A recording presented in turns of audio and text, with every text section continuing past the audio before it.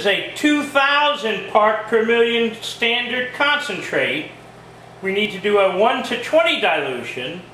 So we set our pipette to 0.5 milliliters, 1/2 a milliliter, and we will carefully measure out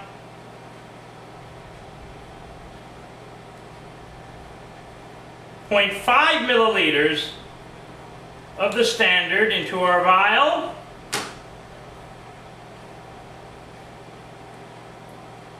Transfer the remaining material.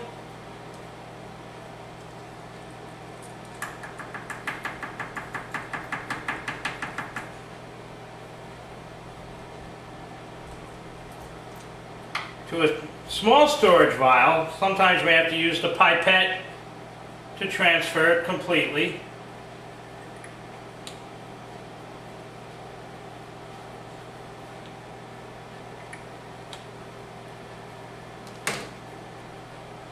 And this can be stored in the refrigerator as well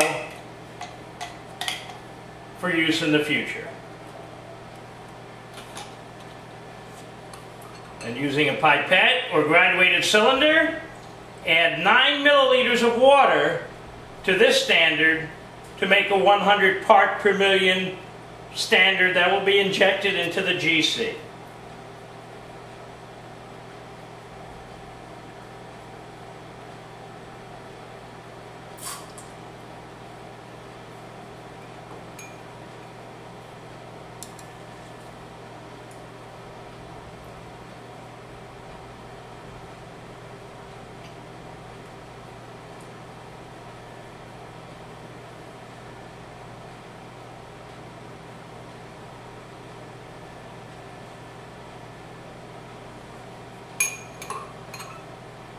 Again, cap the vial and shake a few times to make sure it is well mixed. Again, these diluted standards will be stable under refrigeration for approximately 30 days time. By checking the area of the peaks for each of the components, you can judge the stability of the standards and remake them as needed. We'll now proceed to run the GC to identify the peaks and prepare the calibration curve. At the beginning of the day, before you turn on the GC, it is necessary to turn on the carrier and hydrogen gas located in the hallway behind the laboratory. Open up the helium regulator all the way, and you'll see the pressure has been preset to 20 psi. This is suitable for the analyses being done at Empire Winery and Distilleries. Also, turn on the hydrogen valve, and again this pressure has been preset to 40 psi, which is sufficient for normal FID gas chromatography analyses. Please check the line dryers, and after a few years you may find they need replacement or reconditioning to remove any trace moisture. Turn the GC on from the left rear corner to turn on the power. Wait a few seconds for the gas flows to stabilize. And to check the parameter settings, flip the display switch on the right front side of the GC up, and then by pressing the actual set point buttons, the lower row of buttons for the gas controls and temperature controls, we can see the actual settings. For the routine analysis at Empire Winery and Distillery, the carrier gas, which is the carrier one in the first column, is set to 3 psi. The hydrogen flow for the FID detector is set to 19 psi. The airflow from the built-in air compressor switch, which should be up, is set to 8 psi. The heated injection port, which is here, is set to 200 psi, and when you first turn on the GC, 200 degrees centigrade, and when you first turn on the GC, it takes approximately 5 minutes for that high temperature to be set. Same thing for the detector. It is set for 225 degrees. You'll wait approximately 10 minutes from turning on the GC to allow the temperature to stabilize. To protect the packing in the columns used for the analysis, the oven max safety shutoff has been set to 250 degrees centigrade. This will allow you to run programs up to 250 degrees, but if the temperature goes beyond this, the power will shut off and a safety relay will begin to click.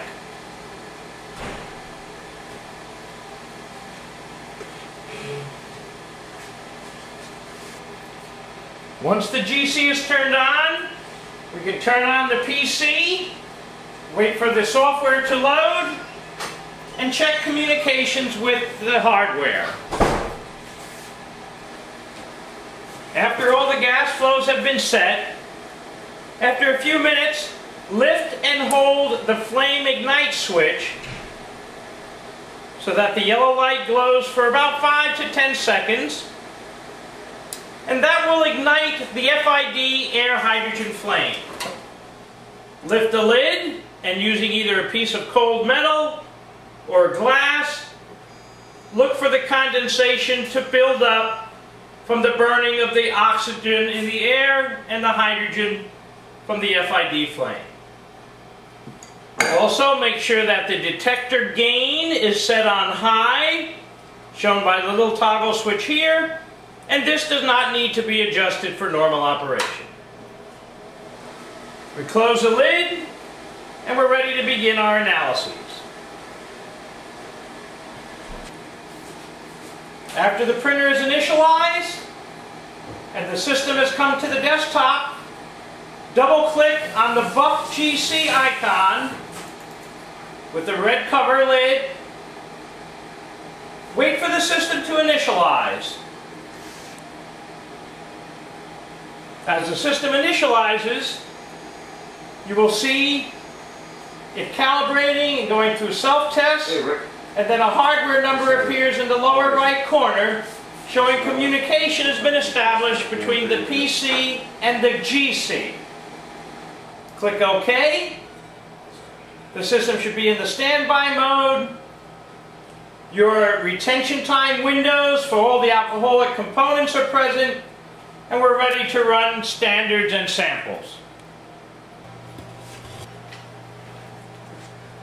For proper preparation of samples to compare the fusel oils and the low ppm level contamination that may be present to give a particular distillate beverage its peculiar flavor or aroma, it is necessary to prepare a 1 to 10 dilution of the sample. To do this, take a sample vial and put some identification on it, such as Polmos vodka,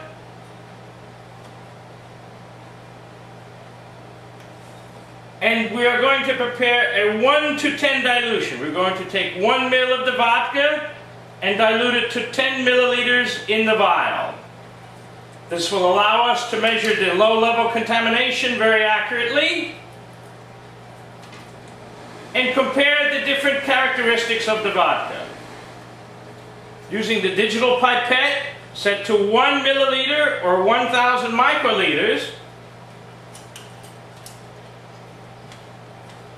very carefully press the plunger of the pipette down to the first level, put the tip into the sample, slowly pull it up,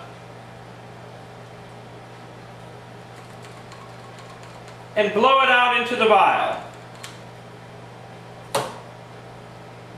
Then take some pure water that has not been stored in plastic and carefully fill the vial to the top, which is the 10 milliliter mark. Put the cap on the vial, shake it, and this sample will be ready to inject into the GC.